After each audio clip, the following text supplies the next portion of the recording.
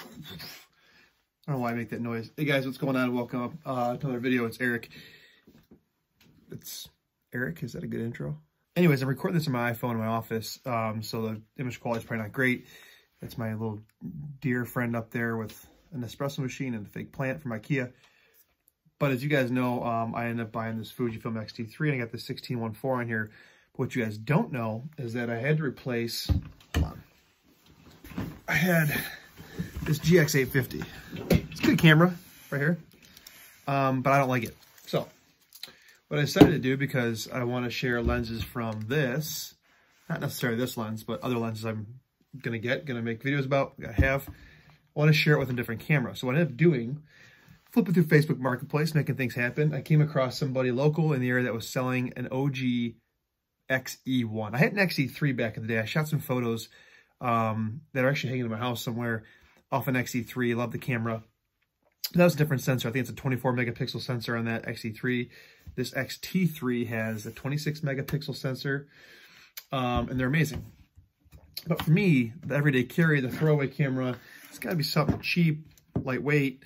It's got to be able to take decent photos. And it's just got to be fun. So I ended up picking up this bad boy right here, the Fuji X-E1. Now this is the original, I think it's a 16 megapixel X-Trans sensor.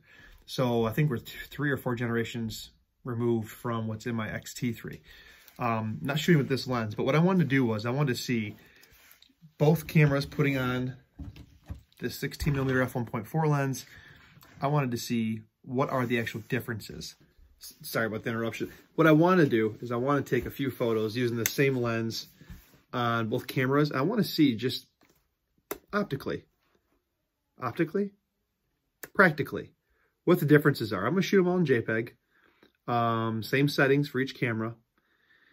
Auto white balance. I'll set the aperture, and I'll set the shutter speed, and I'll set the ISO, or at least the same exposure. So if the ISO is different for this, because there's different readings, it shouldn't be, but I don't know. Maybe that's something about ISO I don't understand.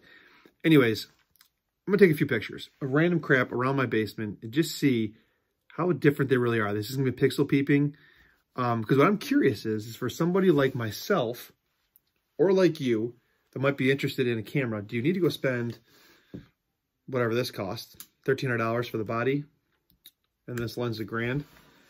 Or could you go spend $150 and pair it with maybe one of the f2 primes or something like that?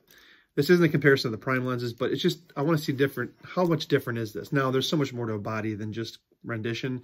I mean, this doesn't focus as fast. There's a lot. Auto white balance, I can already tell you, is a little different.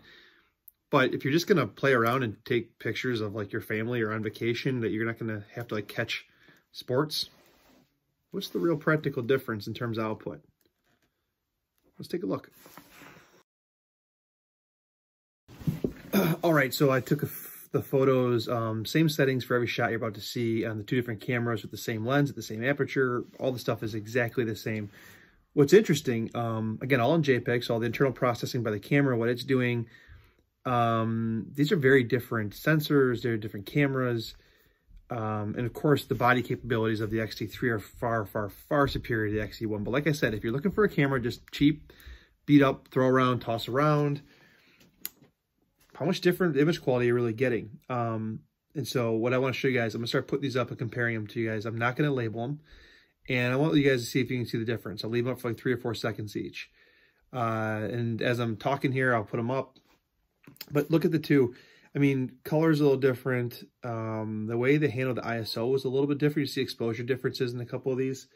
But honestly, for snapshots, I think these look great. And they're all usable. I think the big difference is what your keep rate's going to be in terms of focusing speed, focusing accuracy, high ISO performance. But other than that, I mean, for example, I can't get images off this camera through Wi-Fi. I have to plug in the SD card onto my phone to get them down. But the last one I want to show you guys here is the, I'm going to zoom into these pictures of Johann Franzen's face. These were all shot at 3200 ISO. And interestingly enough, I want you guys to see what you think of the noise performance. And I don't know, how much different do you think it is? I'll make conclusions here. I want you guys to tell me what you think. Now that you've had a chance to look at them both, I'm going to tell you that the one on the left was the X-E1, and the one on the right was the X-T3. So what do you guys think? Let me know in the comment section below how much better or worse were the X-E1 images over the X-T3 images.